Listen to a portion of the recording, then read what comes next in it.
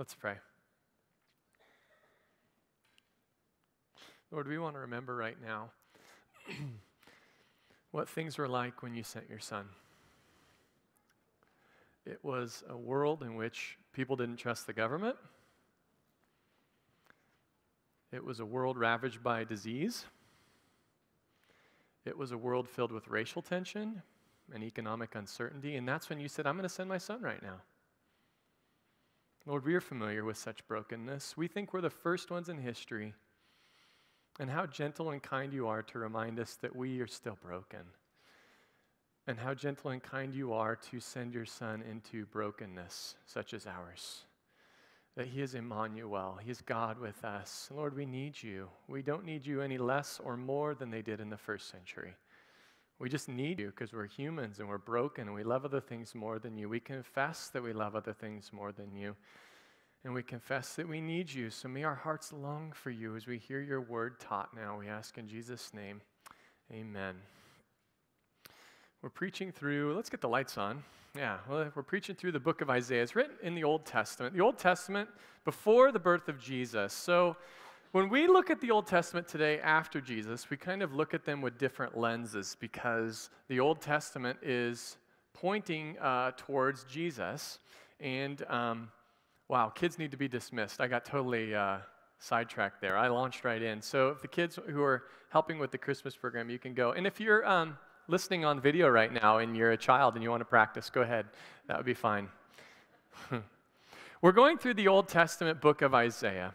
And it's a tricky thing when you look at the Old Testament because it was written to Jewish people, God's people in the Old Testament. But things have changed now because of Jesus. So let's talk a little bit about what that looks like, all right? Now, we'll jump right in here. All of the Old Testament directly or indirectly points to Jesus. All of the Old Testament directly, such as Isaiah 53, the servant who will come and die for the sins of his people, the Lamb of God, it's directly pointing to Jesus. What Ben just read this morning, Isaiah 11, directly pointed to Jesus. But all of the Old Testament that doesn't directly point to Jesus, indirectly points to Jesus. Now, the tricky part about this is that sometimes pastors and preachers and teachers jump too quickly to Jesus and they don't let the original idea sit long enough. All right? Now, where did I get this idea that all of the Old Testament points to Jesus? Now, when Jesus rose from the dead, there were a couple of guys who were walking away from Jerusalem to a town called Emmaus, which is just a couple of miles away. They were walking and they were discouraged. They had left everything to follow Jesus, only he had died, and they didn't know that he had raised from the dead yet. And suddenly this guy shows up with them, and they don't recognize him as Jesus at first, and they're discouraged. And Jesus is like, why are you discouraged? And they're like, well, we met this guy who we thought was the Messiah, and he died. In fact, he was crucified. He was rejected by all the Jewish people who we think should have accepted the Messiah. And so, in Luke 24, it tells us this. Here's those disciples. And Jesus on the way, this isn't an actual picture for those of you who didn't know that. This is a recreation later. Just wanted to be clear there. I said, here's Jesus, but that's, I think this is from a movie or something, right? They didn't have movie cameras back then, for those of you who aren't familiar with the first century in Judea, okay? Jesus, they said, we're discouraged. The Messiah, we thought he was a Messiah, but obviously he wasn't. And so Jesus goes through the Old Testament, and this is what Luke 24 says. Beginning with Moses, in other words, Genesis, Exodus, Leviticus, Numbers, Deuteronomy, that's Moses. And the prophets, that's the rest of the Old Testament. Jesus interpreted to them in all the scriptures. By the way, scripture, they didn't have the New Testament yet. So he's looking at the Old Testament and showing them the things concerning himself, that all of the Old Testament, directly or indirectly, points to Jesus. Now, the danger is sometimes I've sat through sermons where a guy used the Old Testament and he immediately jumps to Jesus where it only indirectly points to Jesus. So we have to be careful about that. We need to figure out what's the original audience, but then we need to read it a second time in some ways. And how does this point to Jesus? Otherwise, if we're not careful, the Old Testament's nothing but a bunch of rules, and we don't see the grace in the Old Testament. We don't see God drawing near. So we always need to now, after Jesus, look back at it with Christian lenses. So You have the original audience when you're trying to understand and teach the Old Testament. And as we've been going through Isaiah, I've been trying to do that regularly. What did this mean to them 700 years before Jesus? But we can't leave it there because something happened in history. So we need to jump and we look in the Old Testament to, well, what's true about God always? So if we're not sure how to apply an Old Testament passage, what does this reveal us that's true about God always? Or what's true about humans throughout all time? Because 2,700 years ago, they wore different clothes than us, but here's what they were like. Are you ready? They were stubborn, and they were self-centered, and they loved other things more than God. That's the same. Humans don't change. I mean, we would wear different clothes, but if you were to go to like Pakistan right now, do you know what you'd find out about people? They're stubborn, and they're self-centered, and they love, unfortunately in Nebraska, we don't have that problem, but I know in other places of the world, I've heard it's true, all right? That was sarcasm for those of you who are not familiar. All right, so what's always true about humans? And then, well, how is this fulfilled in Jesus? Or how does this point to Jesus? So we're going to do a little bit of a case study real quick from Deuteronomy chapter 23. It's on the screen, all right? Deuteronomy 23 gives rules, Old Testament rules for approaching God in worship in the temple. Now, of course, something's changed. We don't have a temple. We don't literally slaughter bulls and goats and sheep anymore because something has changed. Well, the ultimate sacrifice has come. So how do we approach this text in the Old Testament? How does it apply to us today? Here's what the text says, Deuteronomy 23. It says, no Ammonite, which is a foreign tribe living right next to Israel. No Moabite, another foreign tribe living next to Israel. No Ammonite or Moabite may enter the assembly. They can't come in and worship in the temple. They may not enter the assembly. Now, what's going on here? Now, the Ammonites and the Moabites, when there was the Exodus and God's people were coming from Egypt to the Promised Land, the Ammonites and the Moabites said, no, we're going to oppose you. You can't travel safely through our land, and we're going to oppose you. And God says, I'm going to remember that.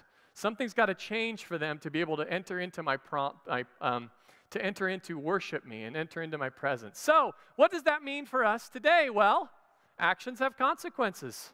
That's true today just as much as it was 3,000 years ago. God remembers. Actions have consequences, and they opposed God's kingdom, and opposing God's kingdom is tragic. There's this extra step for these people.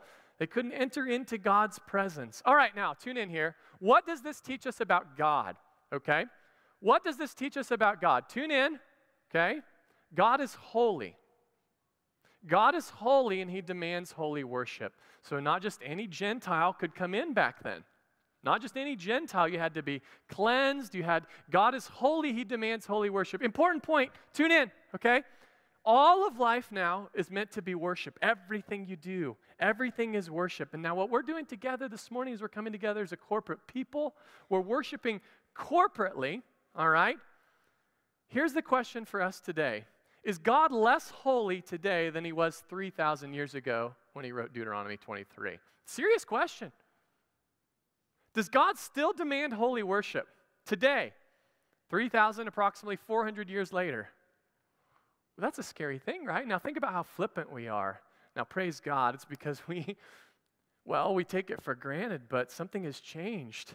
Something has changed. God demands holy worship. Now this is going to point us to Jesus. Think about it. This should point us straight to Jesus. There's a reason we didn't get hit with a lightning bolt this morning when we came together to corporately worship. There's a reason. God's just as holy as he was 3,400 years ago. And the reason is that all people, not just Gentiles, all people need a holy Savior if we were to worship a holy God. We came in here and there was so much grace upon your head you didn't even realize it because you weren't struck down. We came in here and we sang about Jesus and we prayed in Jesus' name. The only reason we're able to corporately gather before a holy God is because we now have a holy Savior. Praise God. That's beautiful. It's somewhat terrifying. We need to be reminded regularly of how holy he is. But God's grace is so amazing that we can now enter his presence. And all people, not just the Gentiles, Ammonites, Moabites, they're invited. They lay their burdens down. They lay their sin down, and they can come to God if they come to him through Jesus. So, Isaiah 56 and 57 is what we're going to go through today.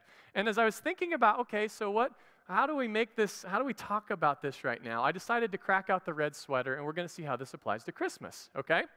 we're going to see how this applies to Christmas. How do these verses in Isaiah 56 and 57 directly point to Jesus? Some of them directly point to Jesus, some of them indirectly, and we're going to try and trace that path. So we're going to look at what it meant to the original audience and their needs and their problems. Their needs and their problems weren't all that different than ours, but the application now, we fully see it coming through Jesus. So turn in your Bibles, if you would, to Isaiah 56 and verse 1.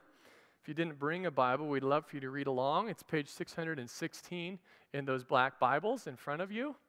Go ahead and take one out and read if you didn't bring a Bible. If you know someone who needs a Bible, take it and give it to them. Or if you need one yourself, take it as our church's gift to you. Now, before we read here, let's talk a little bit about the original audience, the original idea here in these first two verses of Isaiah 56. Isaiah 56. Now, here's the main point to the Jewish audience of Isaiah 56, verses 1 and 2. God calls his people to reflect his character. Now, that's actually true to us today as well, but, well, we'll jump to Christmas in just a moment. God calls his people to reflect his character, and thus we see these commands in Isaiah 56, verses 1 and 2. Thus says the Lord, keep justice and do righteousness, for soon my salvation will come, and my righteousness be revealed. Blessed is the man who does this, and the Son of Man who holds it fast, who keeps the Sabbath, not profaning it, and he keeps his hand from doing any evil. Even the Sabbath would take us a while to talk about what that looks like for Christians. We're not going to right now.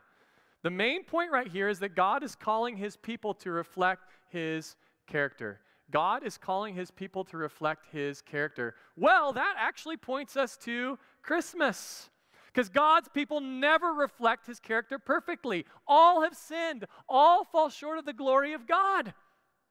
We need a holy, perfect sacrifice. And the Messiah kept justice. He kept righteousness perfectly. We are called to do it. We can't, and yet a Messiah comes, and he keeps justice, and he keeps righteous perfectly. Over and over again, I have a couple passages there in Isaiah where it specifically says that the servant, the Messiah, is going to perfectly establish and keep justice and righteousness. Righteousness, you could think of it as the word holiness. Holiness. Now, in Luke 23, Jesus has just died on the cross, and the centurion says something really important. The centurion says, surely this man was innocent. Now, what's he saying? He never broke justice or righteousness. He never sinned, right? And it's saying that about that Jesus perfectly kept the law. And then 2 Corinthians 5 says this about Jesus. God made him who knew no sin to be a sin offering for us, that we might become, the word is righteousness, that we can become holy in God's sight, not because of our holiness or our religious efforts or our being nice or anything like that, but because Jesus was the sin offering, and his holiness, his righteousness covers us. We need a Messiah.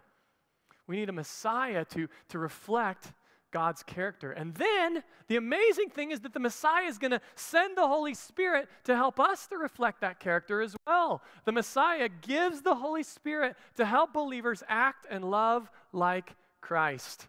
We've read these prophecies before as we've gone through Isaiah about how the servant, the Messiah, is going to give the Holy Spirit. And Jesus talked about it a lot. In fact, John the Baptist, when he first saw Jesus, one of the things he says, I baptize with water, but that guy, he's going to baptize with the Holy Spirit, because that's what we need to change our hearts. Listen to me closely. Some Christians make a really big deal out of the 10 Commandments as if we can still keep them today apart from the Holy Spirit. You can't. You can't keep the 10 Commandments apart from the Holy Spirit. In fact, it says in Romans chapter 8, those who are in the flesh cannot please God. You can't. You need the Holy Spirit, because the Holy Spirit changes your heart into a heart of love and righteousness and justice, like we've just talked about. And the beautiful part is, when you trust in Jesus, you're no longer walking alone. God gives you the Holy Spirit to live inside you, to start changing your heart into a heart that loves God, into a heart that loves neighbor, and the hardest neighbor of all to love, your spouse. I'm not even kidding. You need the Holy Spirit to have a healthy marriage, and the Messiah is going to give it. All right. Now verses 3 through 8. So the original audience, we're going to go through these in just a moment. This is what these verses meant to the original people as Isaiah spoke them. All people, including very unexpected ones, they're invited to dependent intimacy with God. All people, including very unexpected people, are invited to dependent intimacy with God. I don't know who the worst person you can think of is. God is inviting them to dependent intimacy. There's grace enough to save them if they will turn to Him. In fact, we read earlier about the Moabites and the Ammonites. Well, just pay attention to what God is doing here in Isaiah 56 and verse 3. Let not the foreigner, the Gentile, the Moabite, the Ammonite, let not the foreigner who has joined himself to the Lord say, well, the Lord's surely going to separate me from His people because I'm not one of those good Jewish guys over there. I'm just adding my own here. The Lord's surely going to separate from me. Let not the foreigner who has joined himself to the Lord, who's followed the Lord, say, the Lord will surely separate me from His people. And let not the eunuch say, behold, I'm a dry tree. There's this weird thing, if you're to go back to Deuteronomy chapter 23, and God says in Deuteronomy 23 that any male who doesn't have whole functioning sexual organs, it literally says, it says it even more lewd than that if you want to go look yourself, can't enter into the assembly. They're not clean before the living God, and yet look what He's inviting them. These eunuchs, interesting, very unexpected. Now keep going. Verse 4, for thus says the Lord, to the eunuchs who keep my Sabbaths, who choose the things that please me and hold fast my covenant, I will give in my house and within my walls a monument and a name better than sons and daughters. I will give them an everlasting name that shall not be cut off. And the foreigners who join themselves to the Lord to minister to Him, to love the name of the Lord and to be His servants, everyone who keeps the Sabbath and does not profane it and holds fast my covenant, these will I bring to my holy mountain, that's intimacy, Zion, and I will make them joyful in my house of prayer. Their burnt offerings and their sacrifices will be accepted on my altar. For my house shall be called a house of prayer for all peoples. Not just the Jewish peoples, notice that. For all peoples. The Lord God, who gathers the outcasts of Israel, declares, I will gather yet others to Him besides those He has already gathered. This is hinted at in the Christmas story, trying to keep you alive, trying to keep you awake here. Okay? This is hinted at in the Christmas story. Shortly after Jesus is born, His parents take Him to the temple to be dedicated. All right? And at the temple, there is a godly old man called Simeon. And he goes, and the Holy Spirit reveals to Simeon that this is the Messiah. And so he goes and he picks up this little baby Jesus, and he speaks this prophecy, and he says, this child will be a light to the Gentiles. You and I are sitting here today because of the hope of Christmas, because of the hope of Jesus, the light to the Gentiles. The light to the Gentiles. The Messiah is going to be, and He is, a light to the Gentiles. The Messiah is a light to the Gentiles. That's the reason we're sitting here today. We don't deserve to be in the holy presence of the living God. And yet how kind of God to come and speak that message to all peoples. The light is here, and we come to the Father, intimacy with the Father through Jesus. I'm going to have a series of paintings throughout this sermon by one of my favorite artists. He's called Daniel Bunnell. And this is called The Shadow in the Middle. And it's a picture of, well, by the way, I listened to an interview with this artist this week. He said, all of my paintings I view as a prayer to my Heavenly Father. I thought, that's so cool. Do you view BD as a prayer to your Heavenly Father? Oof. Do you ever taking care? Wiping a bottom is actually a prayer to your head. All of life is worship. But this painting is Jesus speaking grace over the adultery woman, the woman caught in adultery. See all the accusing shadows? But He's her light, and He's protecting her from the darkness. I love that. The Messiah is a light to the Gentiles. And the Messiah, He prefers those who are humble and broken. Ammonites, Moabites, eunuchs, prostitutes, tax collectors, the type of people Jesus hung out with. Those who were vain, those who were self-righteous, those who were proud, Jesus didn't have a lot of time for them. He prefers those who are humble and broken. He prefers those who are humble and broken. That's Scripture, Mark 2:17. Jesus says to the Pharisees, He says something really sarcastic and hard. He says, a physician Physician doesn't come to heal the healthy, but to the sick. I came not to call those who are righteous, but sinners. So those who are humble and broken by their sin, he's inviting them. He's inviting them. The Messiah prefers those who are humble and broken. We need to be marked by humility and brokenness as a people. That lets people know that God is alive. They're not impressed with our pride. They're not impressed with our good looks. They're not impressed with our money. They're impressed when we become whole through humility and brokenness and taking it to the Messiah, Jesus. Now let's look at verses 4 and 5, just a moment. The Messiah offers specific healing for our brokenness and our shame. Verses 4 and 5, the Messiah offers specific healing for our brokenness and shame. I'll explain that one more time. The Messiah offers specific healing for our brokenness and shame. The verses 4 and 5 are written to a eunuch. And in that day, in that society, a eunuch would have had deep shame, and their highest priority as the Jewish people is the family. Now think about it, a eunuch can't have a family. And so think about the shame that would have come. And one of the highest priorities for a Jewish person would be to pass on your name through your family. But a eunuch can't pass on their name. They can't have their family. And notice the specific healing that the Messiah offers here in verses 4 and 5 to those eunuchs. For thus says the Lord to the eunuch who keeps my Sabbath, who choose the things that please me and hold fast my covenant. Verse 5, I will give in my house, that's his temple, and within my walls a monument and a name. The place where they're hurting the deepest, that my name will never be passed on. Jesus says, I'm going to give you a name. Better than sons and daughters. I will give them an everlasting name. Thou shalt not be cut off. I wish I had time, because here we're starting to develop a holy theology of singleness, actually, is what we're doing here. You commit yourself to the Lord. He's going to take care of your name. Whatever your specific hurting is and your specific wounding, just like to the eunuchs here, Jesus is going to speak to you specific healing for your specific brokenness and your specific shame. Come, Lord Jesus. All right. Now, in verse 9 here, before we dig in, here's what it meant to the original Jewish audience. Israel's leaders usually loved their kingdoms more than God's kingdom. So we look at the history of Israel in the Old Testament. They occasionally would have good kings and good leaders.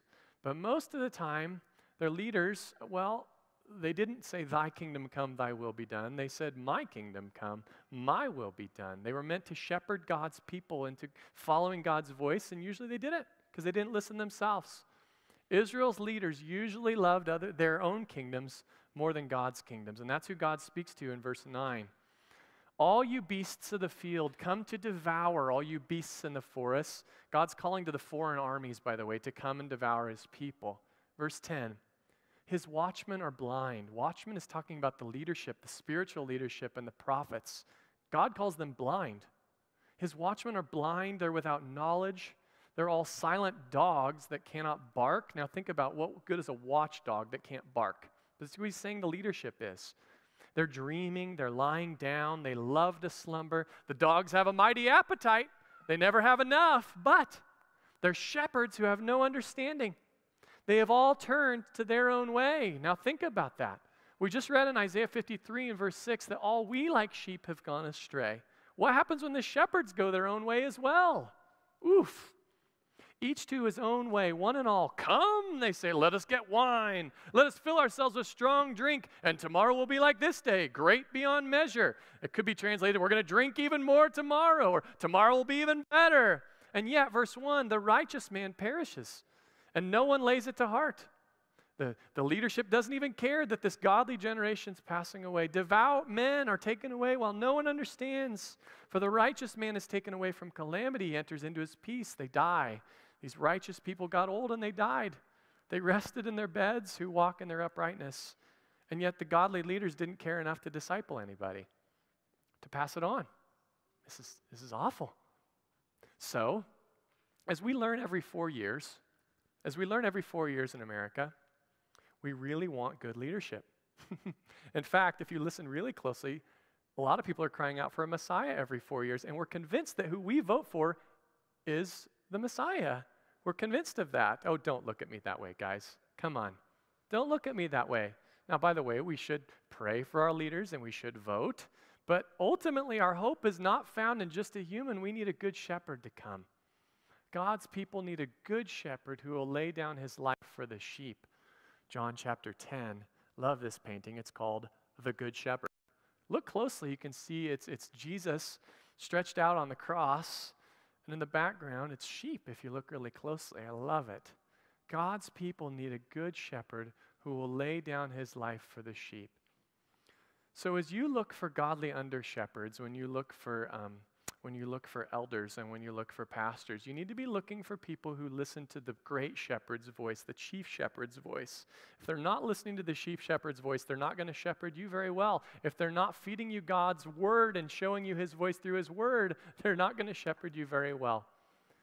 He sent the chief shepherd, and now our job is to listen to his voice over and over and over again. The good shepherd who laid down his life for the sheep. All right, Isaiah 57, verse 3. Here's what it meant to the original audience. You haven't read it yet, but here's what it means. All people are guilty of spiritual adultery. All people are guilty of spiritual adultery. The point that God's about to make. We love other things more than God. He's going to use very strong sexual adultery language in these verses. And he's going to say all of us are guilty of spiritually this adultery. Whenever you love something more than God, and we all do, it's adultery because you're created for him, to be in intimacy with him, yet you don't want intimacy and you don't want dependence. All of us are guilty of spiritual adultery. So where did you get that? Verse 3. But you, he's talking to the Israelites, draw near, sons of sorceress, offspring of the adulterer and the loose woman. Pause. But I'm a child of Abraham and Sarah. And God's like, if you don't trust in me, you're the son of a sorceress, the offspring of an adulterer and the loose woman. Don't trust in your lineage. Trust in me. Verse 4. Whom are you mocking? Against whom do you open your mouth wide and stick out your tongue? Are you not the children of transgression, the offspring of deceit? You who burn with lust among the oaks, under every green tree? All right. This needs to be explained as well. So one of the ways that you would try and manipulate the world to get what you want is you would find the idol who would give you what you want. And what do we want? Well, we want fertility for our crops. We want fertility for our children or for our bodies. So one of the ways, in fact, it was the most common way to worship the foreign gods around Israel, was to go up on a high hill underneath some type of pole or tree, and you would make love to your spouse, or you'd make love to, even more often, a prostitute of the opposite sex. That's what he's saying right here. You who burn with lust among the oaks under every green tree, and then who slaughter your children in the valleys under the clefts of rocks. So sometimes, and this is very common in the nations around them, they would literally, to get what I want, I'm going to sacrifice my children, literally, to the fire, this awful god called Molech. And we still sacrifice our children today to get what we want, don't we, brothers and sisters? Don't we? We're not any less guilty or more guilty than them. We all need a Savior. Keep going, verse 6. Among the smooth stones of the valley is your portion. These stones, they're your lot. To them you've poured out a drink offering, you've brought a grain offering. Shall I relent for these things? Now notice this language again. On a high and lofty mountain you have set up your bed, and there you went up to offer sacrifice. Behind the door and the doorpost you have set up your memorial. For, deserting me, you have uncovered your bed. You've gone up to it, you have made it wide. In other words, you're inviting many lovers. And you have made a covenant for yourself with them. You have loved their bed. You have looked on nakedness. You journeyed to the king with oil and multiplied your perfumes. You sent your envoys far off, and you sent down even to Sheol. You were wearied with the length of your way, but you did not say, it's hopeless. You found new life for your strength, and so you were not faint. All of us are guilty of this spiritual adultery. All of us love other things more than God. So how does this point to Christmas? Well, all of our sin is a hunger for a better lover. I realize it's a little provocative, but you need to read the Old Testament. It's quite provocative. And not only that, Paul seems to agree because he says in Ephesians chapter 5 that husbands should love their wives as Christ loves the church. And it's not a chaste love. It's not a platonic, oh, hi, I love you. No, it's passionate. He passionately pursues you. All of our sin is a hunger for a better lover. And Jesus offers us forgiveness, intimacy, security, and joy beyond what the world can give. See, we all have to move from drug to drug because the old drug fails us. We've got to find a better drug.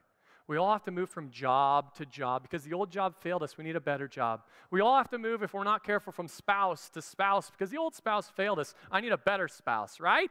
It's sin. We're hungry for a better lover, and he's come. Jesus offers us forgiveness. He offers us intimacy that your heart's hungry for, and security and joy. Joy beyond what the world can give. This is pointing to a need for him. Now, this idolatry language is continued in verse 11. It's the original audience. All people are guilty of idolatry, controlling and manipulating life to get what we want. All people are guilty of idolatry, controlling and manipulating life to get what we want. And you're like, Tyce, I've never bowed down to a piece of stone or a block of wood. Well, what's the reason you roll out of bed in the morning? That's a hard one. Whatever the reason is, if it's not dependent intimacy with God, it's idolatry. Idolatry. Now, to be clear, your pastor is an idolater who repents regularly. Okay? Because there are a lot of times, even this week, where I wake up and I know, Lord, you're calling me to dependent intimacy and I don't want it. That's actually a good place to say that out loud to God or in your heart. Lord, I don't want dependent intimacy with you today. I don't. Cleanse me, change me, repent. See, all people are guilty of idolatry. And what we're trying to do is we're trying to get the life that we want, control life. That's what idolatry was. It's trying to control life, control the gods. You don't need intimacy with the gods. You get to you learn the magic trick and they get you what you want. Trying to get what we want. So he speaks to these idolaters in verse 11. Whom did you dread and fear? That speaks to 2020, right? When you trust in idolatry, what comes according to verse 11? Whom did you dread and fear? So that you lied and did not remember me, did not lay it to heart. Have I not held my peace even for a long time, and you do not fear me? And it's like God said, just because I didn't slap you upside the head last week doesn't mean I'm silent. Verse 12, I will declare your righteousness and your deeds, but they will not profit you. He says, I'm going to make your deeds known to everybody, your sin. Verse 13, and when you cry out, let your collection of idols deliver you. When things get hard, God says, go ahead and cry out to your idols. Let's see if they deliver you. The winds will carry them off. A breath will take them away. So, this explains why the world's gone nuts. Our idols have failed us. We're trying to find some new idols, including a vaccine that will help us to pursue those idols, right? Right? We're putting our hope. Because we want to go back to normal to pursue our agenda, and God's saying, try and come back to me. All people are guilty of this. Now look at the end of verse 13. But, doesn't have to be that way. Cry out to your idols, they won't save you. But he who takes refuge in me shall possess the land, and he shall inherit my holy mountain. I've been thinking about that holy mountain language. It's Zion. It's the place of intimacy where you meet with God personally. It's offered to everyone who takes refuge in the Messiah. We can entrust control of our lives to the Messiah. The reason people chase idols is because we want control to follow our paths. But you can entrust control of your lives to the Messiah. He promises to still our hearts by leading us and walking with us on paths of intimacy for his glory. It's a mouthful, but it's so good. We can entrust control of our lives to the Messiah. We want a God who mostly leaves us alone as long as we're nice. But that's still idolatry and following your paths. Can you entrust your entire life, your entire marriage, all of your children, and all your money and all your time to the living God and to Jesus the Messiah? Can you trust him? Can you? Oof. That's a good idolatry exposing question right there. Because there's areas of my heart in which I say no, but those are the things I love more than him. But I give him to him over and over again, over and over again. And then he stills my heart. And he leads me, and he walks. Doesn't just lead me like because he stands up there 30 yards ahead of me. He walks with me on paths of intimacy for his glory. Love that. Okay. Now, verses 14, these directly point to the Messiah.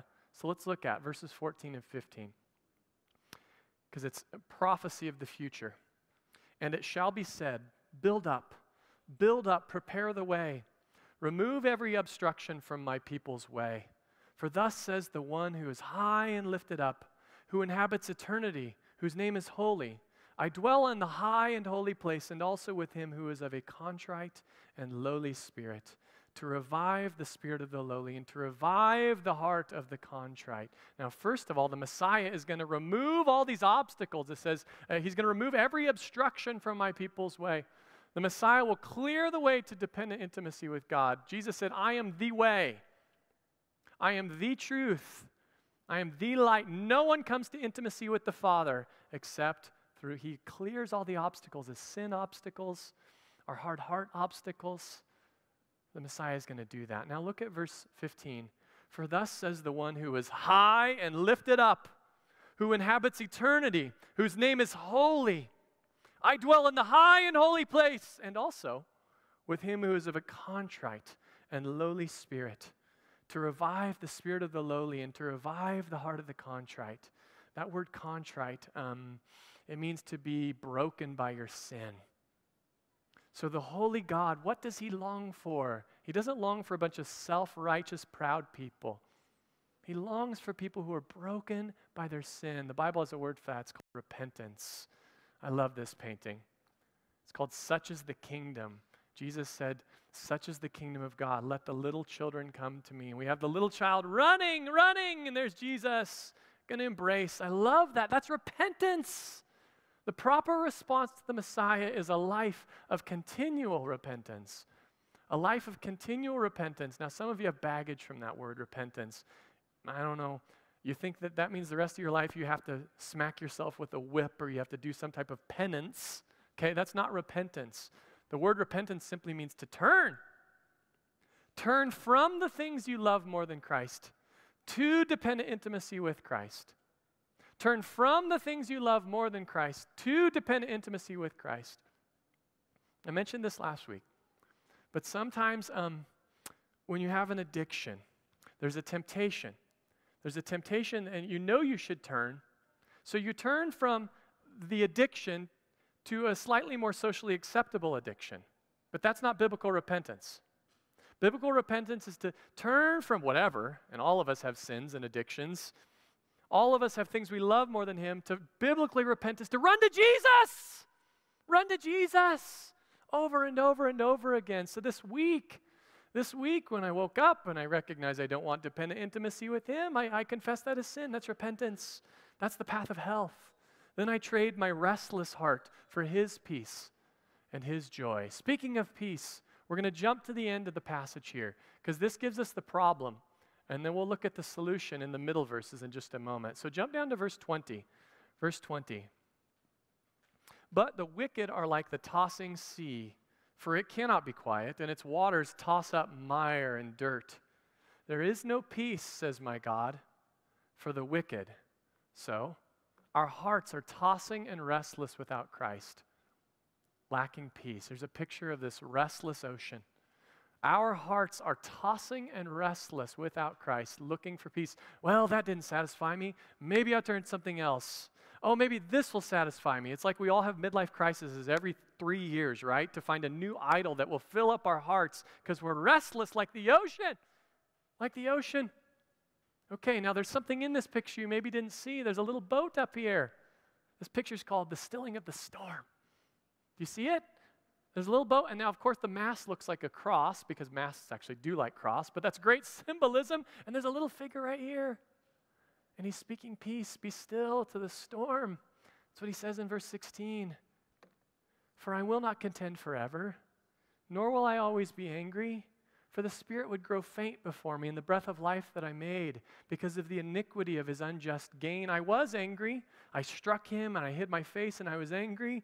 But he went on backsliding in the way of his own heart. See this restless heart problem? Verse 18, I have seen his ways, but, God says, I will heal him. I will lead him and restore comfort to him and his mourners, creating the fruit of the lips, peace, Peace to the far and to the near, says the Lord, and I will heal him. The Messiah has come. He offers peace to those who are far and those who are near. The Messiah has come and he offers peace to those who are far and those who are near. The Apostle Paul quotes this verse in Ephesians chapter 2. He says that God is putting together a people, the church, who experience his peace and then proclaim his peace. He quotes it. He says that Jesus offers peace to those who are near and those who are far away, Jews, the near, and Gentiles, the far away. He offers us peace. So what's our response? What's our response? Here it is. We sang it earlier. We're going to sing it again right now. Come to him with half your heart. Oh, that's not what it says. Sorry. Just seeing if you're awake. Come to him with all your heart. Come and lay your burdens down. For peace he came to give, and joy shall be the crown. So I'm going to ask the music team to come up here, and we're going to sing this in closing. And respond to the Lord. He wants to do surgery on you, even as we sing or as you listen. Pray to him. Let me pray. Lord, we're bad surrenderers. We don't think that's the point of life. We think the point of life is to be nice while you stay a long ways away. We're bad surrenderers. We don't desire intimacy with you, Lord God. Help us to taste and see of your goodness, even as we sing now, to come to you with all our hearts. We ask in Jesus' name, amen.